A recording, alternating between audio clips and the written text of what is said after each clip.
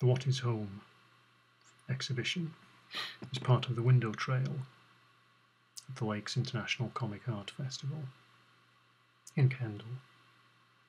I was paired with the Kendal YWCA Resource Centre.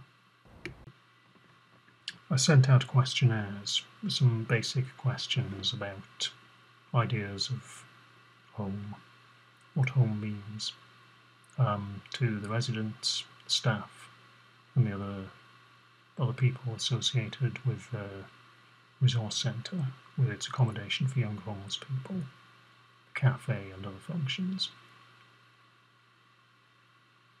I used the responses from these questionnaires as the starting point for some of the short stories which are told in comic strip form in the various components of the exhibition, in the human-sized figures and the crossword puzzle matrix thing that takes up the main window. Everything in the exhibition, like the concept of home, has two sides to it. It can be viewed from the inside, from the outside. And the structure, physical structure, reflects the